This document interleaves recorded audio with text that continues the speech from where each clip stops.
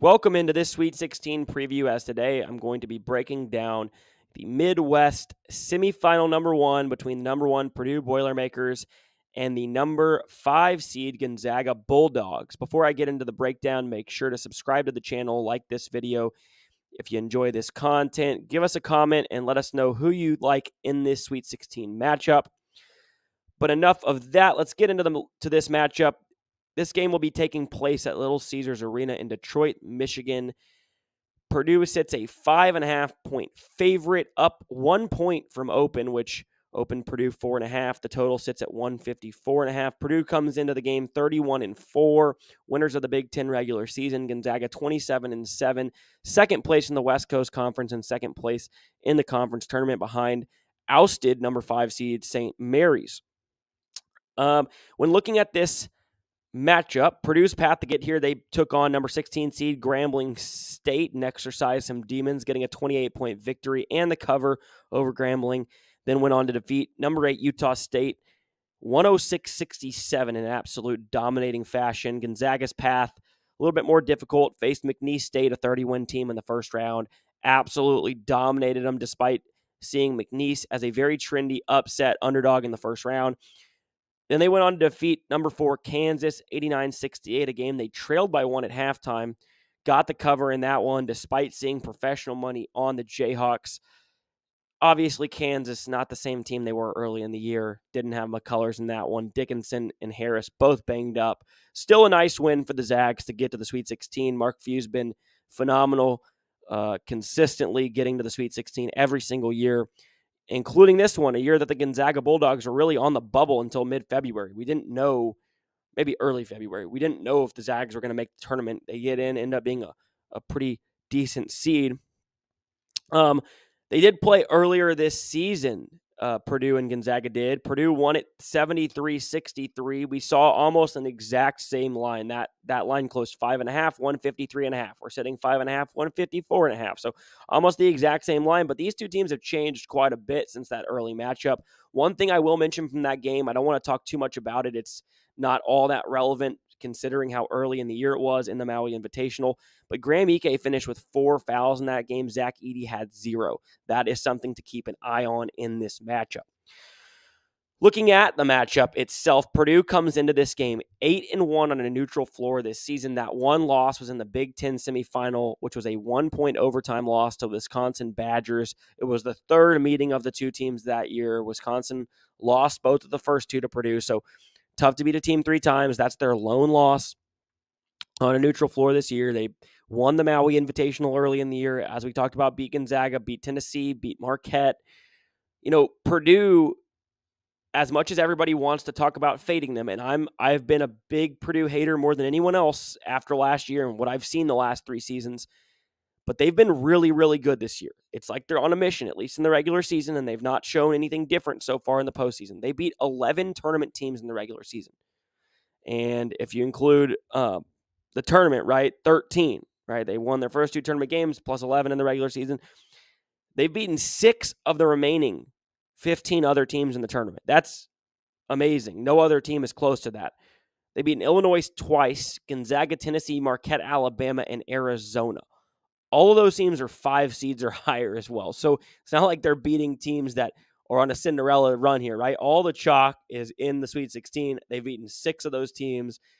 And, you know, it's been an impressive year for Purdue. All their losses have come either they came on the road in the regular season and then won in that neutral game against Wisconsin, which was the 3rd time those teams met.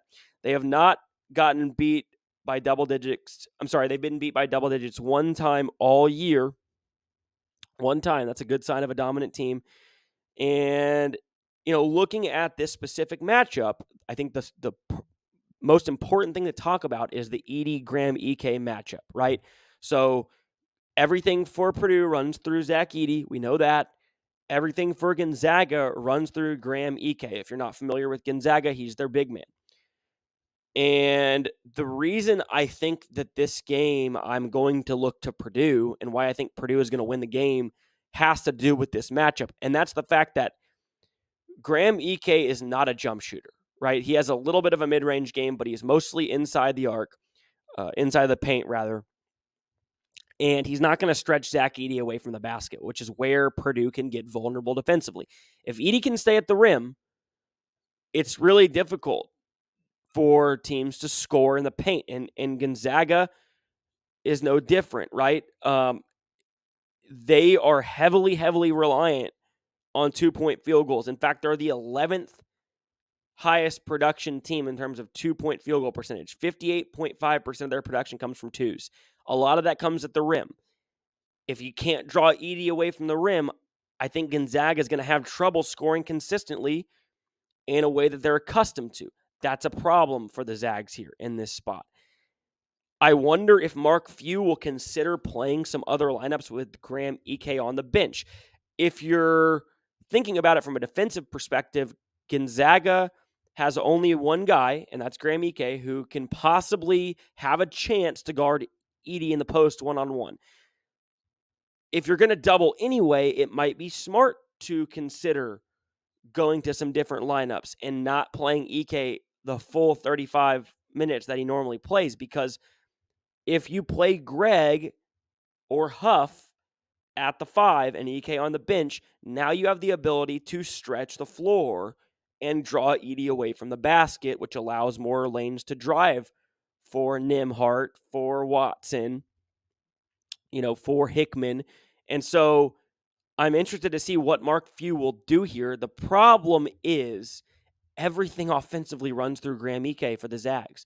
And so it's hard for me to imagine Mark Few, and I think Few's a really good coach. I don't think he's a guy who's going to play to a matchup that much. I don't think he's going to just decide, let's try not playing Ike for 10 minutes and see what it's like. I think he's going to play his style. But again, if you're going to double from a defensive perspective, it would make sense, because if you're going to double, it doesn't really matter who's guarding Edey in a one-on-one. I think the best way Gonzaga could defend Purdue would be to make it really hard on Edey to catch the ball, force Purdue to make swung around the arc threes where they're not getting inside-out looks. That's, in my opinion, the best way Gonzaga could have success in this game defensively. And if you can do that, and offensively you can find ways to string Edey away from the basket every few possessions, or maybe find a way to get him in foul trouble, which doesn't tend to happen very often, that's the path for Gonzaga. I don't think it's going to happen. I think they're going to play Graham Ike the whole game as much as they can. If he gets in foul trouble, maybe they're forced to go to that. But again, can they score without things running through Ike? He's so important to them on the offensive end, and this is just a terrible matchup for him. I don't know how he's going to score 15 or more points in this game against Edey. He's just too big. And that's the problem with Zach Edey. He's just absolutely massive. And the other couple things I want to mention. When Purdue tends to get upset, two things tend to happen. Number one, their guards turn the ball over. And number two, they don't shoot the ball well from three. So that's kind of the recipe for upsetting Purdue. Force their guards to turn the ball over and force them to shoot a low percentage from three.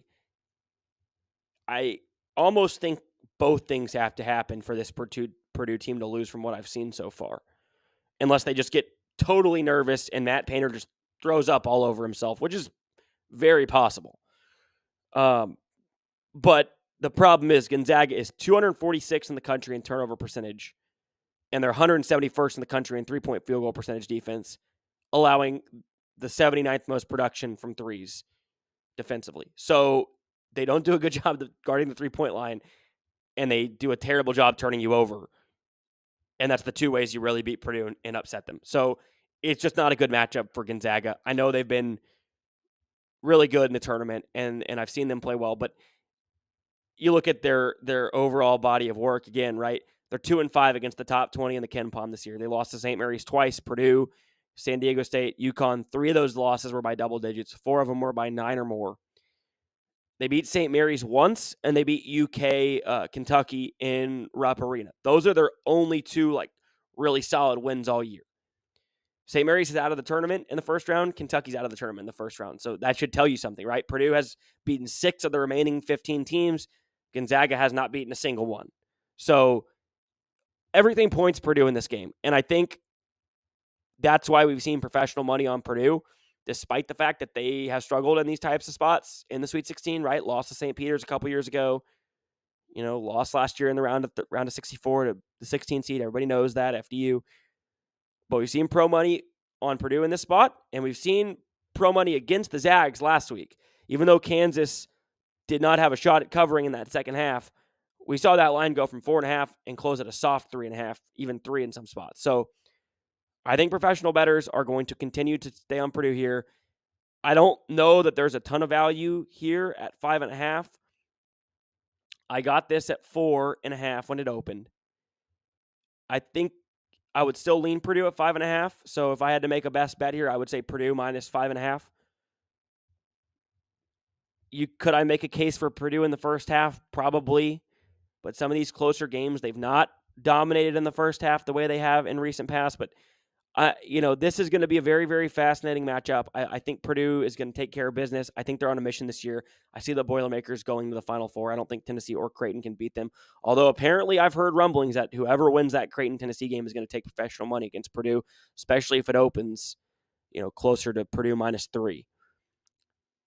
But overall, I like Purdue in this matchup. It's essentially a home game, right? It's not super close, but it's 4 hours roughly from Purdue, from Indianapolis. Right? And it's a long flight from Spokane. So going to have the fan advantage. You have the matchup advantage. You're the better team all year. I like Purdue in this spot. They've covered numbers bigger than this against better teams all year long. I don't think that's going to change here. I think winning against the last 2 weeks when they were, big favorites, I was maybe more worried with in those two spots that they really struggle, and they didn't. So give me the Boilermakers in this one. I would take them up to minus 5.5. I'll maybe minus 6 at the very most. You're just taking a bad number at that point. So try to find a better number. I think the public might come in here on Gonzaga late, but we'll see. If you like this breakdown, like I said, like this video, give us a thumbs up, comment, tell us you like in this matchup, and I'll be back with some more Sweet 16 breakdowns. Check out all the videos as I'm doing all 8 games here. Enjoy the Sweet 16. Thanks for tuning in.